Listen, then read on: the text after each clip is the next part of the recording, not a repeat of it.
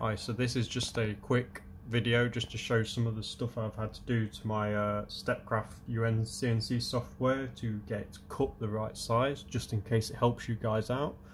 So I created a file which is literally a square and a circle. They are meant to be 30 millimeters across, both of them are.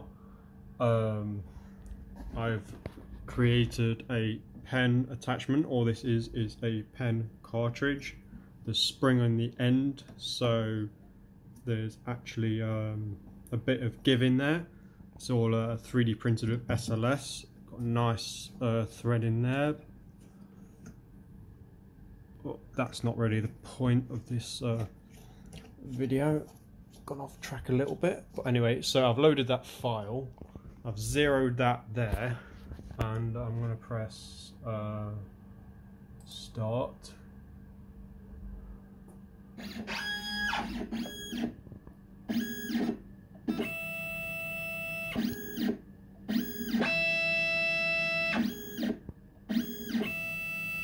Not really sure why it's lifting up so high, but we'll go with it.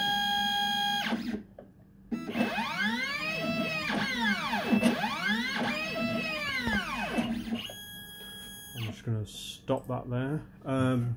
So if we look at this now, this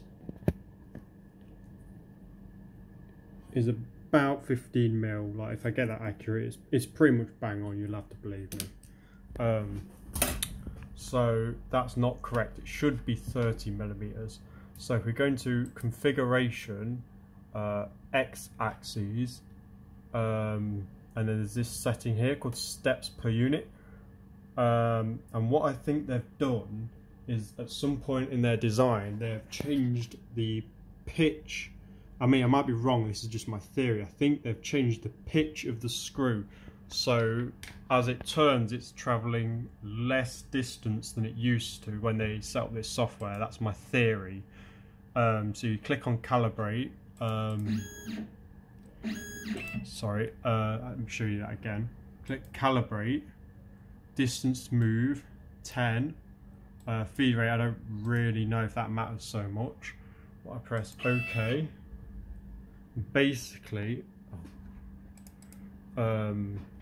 if we move it somewhere where you can actually see, push down.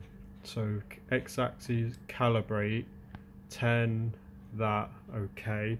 When I press OK, if you watch this, it will move, and then what we do is we measure that distance, which was about 5, so we put 5 in here, press OK, and it gives you a new steps per unit calculated value. It's basically double what it was before. Press OK, OK, cancel, apply settings, save settings, and then we're going to do the exact same thing for Y, which I already know is 5 because I've calibrated this before. I'm just doing it for the sake of this video.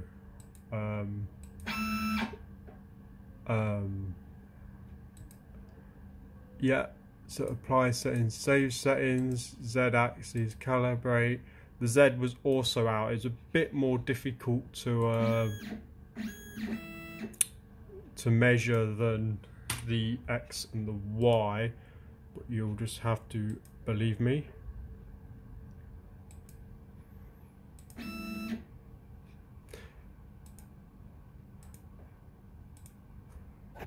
There we go.